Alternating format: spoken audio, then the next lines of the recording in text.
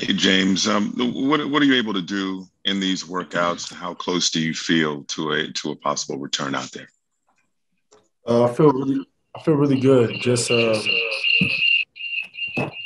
Um, just trying to get my conditioning back.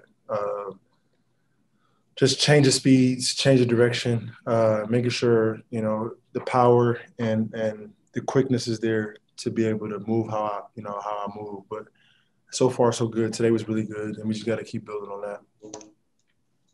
We see how involved you are, how engaged you are on the sidelines during games. Players have praised, the communication that you have. Internally, what's going on? Knowing how much you love the game and love being on the floor. Internally, what's going on as you watch these games and encourage your teammates from the sideline? I feel like my voice is very very important, to the team.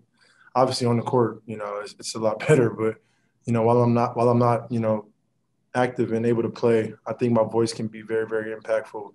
It's just trying to help guys, give guys nuggets here and there on what I see, and ultimately to help our team be better. And I think my communication can go a long way. So just try to stay involved as much as I can while I'm not physically out there to be on the court. But um, you know, just it's been tough. It's been very difficult, especially for me, just being out for the longest I've been, my whole career. So I just try to stay involved, try to keep that positive energy, and keep my voice involved. Brian Lewis with the New York Post. Brian, you're muted. Hey, James. How you doing? I am curious what, it's a two-part question. What is the actual next benchmark, I guess, that you have to hit in this rehab and this return? And secondly, are you fairly confident that by playoff time that you'd be ready to play? Very, very, very confident. I guess the mark that I have to hit is the work that I did today. I have a couple of those without any feeling, and that's pretty much the mark. But I'm very confident that I'll be back before postseason. Yeah. Greg Logan with Newsday.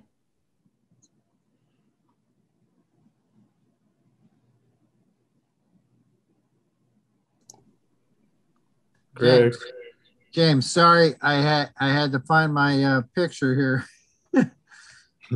Basically, I just want to know, do you feel like you said you feel like you'll be back before the postseason? Is there any chance that you will play one or two games before the end of the regular?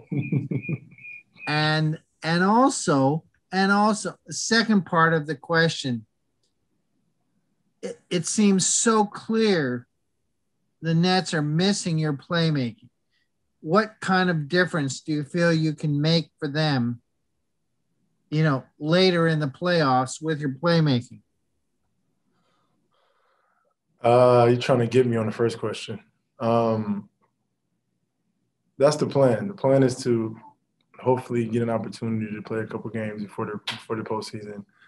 We're just taking it one day at a time, and I'm gonna just leave it at that. And then for the next part, yeah, of course, like my playmaking and my scoring and the IQ and all that good stuff. But we've had a number of opportunities to win games that we didn't win, and it's because of the little things that we're not doing consistently, which maybe is because of practice time, maybe it's because of the schedules when we're playing games every other day. But we've had some really good film sessions the last few days on the small detailed things, the boxing out, the screening offensively, just the possessions like that to where we can control. And ultimately, that's going to get us over the top as far as winning games. But as far as me individually, like everybody know what I bring to the table, and so I'm just patiently waiting to get back on the court and help the guys and ultimately reach what we're trying to accomplish. Malika Andrews with ESPN. Hey, James. Both Steve Nash and Kevin recently have been talking about overcoming the lack of common history that you all have together playing. Watching what's been happening over the last couple of games, where do you think for us, you look at teams like Milwaukee, who's pretty much core has been together for some, few years now. They've been through, the playoff trenches or whatnot. So they got that chemistry. They've been through tough times. We haven't, but I think that if we can just stay locked in on the detailed things like the rebounding, the basketball, like boxing out individually, screening, doing the small things, not trying to make the same mistakes defensively and offensively twice, and limiting our turnovers. I think if we can just things that we can control, if we can just do those things, it's going to be very, very difficult for teams to beat us. And so I'm just excited to get back. I love, our energy and what we're doing right now, even though, the wins and losses, the games, the outcomes of the games haven't shown, but I love where we are as a team. And, once I get back, it's just uphill from there. Thank you. Alex Schiffer with The Athletic. Hey, James, I got two for you as well. Just when you had the setback with this injury, and I want to say you guys were in New Orleans, did you think you were close to returning at that point, or did you still have a ways to go even when you had that to get back on the court?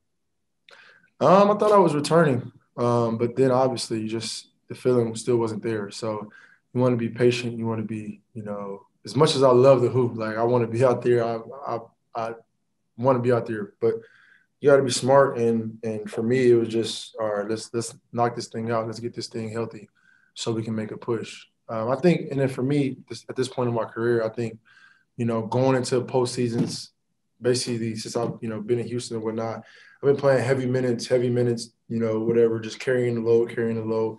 And this is an opportunity for me to get my body right going into the postseason with a clear mind and a clear body of, all right, you got 16 games to win. And that's the ultimate goal. That's, the reason why, I came to Brooklyn. So just kind of gave me an opportunity to sit back, think a little bit more and get outside of myself and show the expression and kind of help, my teammates and coaches in any way that I can.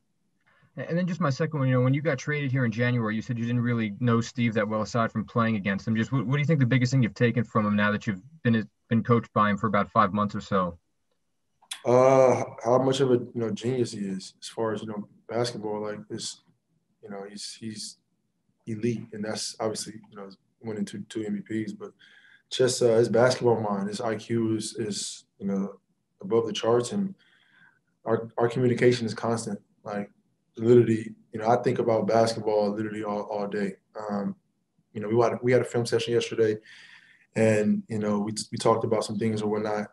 And just I was thinking about it the entire day, and I ended up calling Steve last night, and he felt the same way. He was thinking about the game, thinking about the film sessions and whatnot, and we just talked for maybe 15, 20 minutes about things that we can control, things that we need to be better at, things that he's seen on the film or throughout the course of the games, and vice versa. So it's just that constant communication that we're on the same page. That even though he's coaching right now, he's still a competitor and wants to win, and he's an unbelievable leader. Christian Winfield with the New York Daily News. Hey James, how's it going? There's been a lot made of the fact that you, Kevin, and Kyrie have only played 6.5 or 7 games, I guess, total together as a unit since the trade. I'm wondering if you think that's something that you guys will be able to overcome as a trio, specifically you three, just not having that time that you played together, you three, or if you think that's something that, obviously because you guys aren't practicing or haven't been able to practice since there's really no practice time. Is that something that you guys are just going to have to deal with and figure out on the fly? You got 3 of the most elite basketball players in the game today, and probably that's ever played, in the sense of skill-wise. So that's not the problem. The problem is the detailed things that I've talked about earlier, the things that we all as a group need to do and focus on, our shots. Like we know our roles. Like I know my role. I know what I'm supposed to be doing on the court, and I think everybody on the team knows their role. I know when I have Kevin and Kai and the rest of the guys on the floor that, I don't have to score 30 points to win games. And we've seen that all year. Like I can be a playmaker. I can do whatever necessary to win the game. I think everybody feels the same way. So it's not about scoring the basketball. It's about the other things that probably won't still show up on a stat sheet, but that will get us wins. And once we get that, it's gonna be tough for teams to beat us, like I said. Scoring won't be an issue for us at all. Back to Greg Logan with Newsday. James, I just want to follow up on that. You were talking about, how you could facilitate everybody starting to score better. Can you just describe, your philosophy in terms of being a playmaker more than a scorer, and how you feel you are going to impact this team going forward? I think just reading the game. I don't go into games saying, well, tonight I'm gonna be a playmaker or tonight I'm gonna be a scorer. I read and take what the defense gives me, and it's possession by possession. So and for me, I draw so much attention that I'm able to get guys shots and get guys easy baskets, at the rim. So it's possession by possession, and it's the flow of the game. I let the game dictate on how aggressive or not I need to be. And that's pretty simple, man. I think for us as a unit, we just need to tighten up on a little bit of things, and coming down the stretch. I think we got 6 games left, so focus on each possession on both ends of the ball, defensively and offensively. How can we have each other's back? How can we bring the energy? Guys off the bench, how can you come in and impact the game? And it's not necessarily just scoring. Guys like Bruce come in the game and change the game defensively, change the game with his energy. And, I had a meeting with the guys earlier today about that, in the sense of, you guys are going to win us a lot of games. Obviously, Kevin, Kyrie, and myself get, a lot of the credit, but, we need, from top to bottom, we need every individual on this team in order for us to accomplish what we're trying to accomplish. And, I made it clear to those guys today that they're very valuable and they're very important in what we're trying to do. So just make sure our energy is up and we're cheering and we're excited for each other, and we're all on the same page. Last question, back to Malika Andrews with ESPN. James, I just kind of once and for all, this absence, the time you've taken away, it's the longest you've been away from the game. Has it changed or affected your outlook on what you think this team can do this season at all? No. I just no.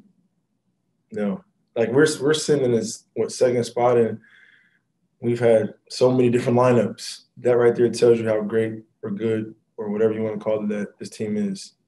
So once we, I think the most important thing for us going into the postseason is health. And this season has been so condensed. You see a lot of guys are going down because of the amount of games. So I think for us, our mindset is, all right, if we can come to this postseason healthy, we are right there. We got a chance, and that's it right there within itself. So finish these last 6 games out strong. Focus on the things that we need to focus on, things that we can control, and go out there, have fun, and we live with the results.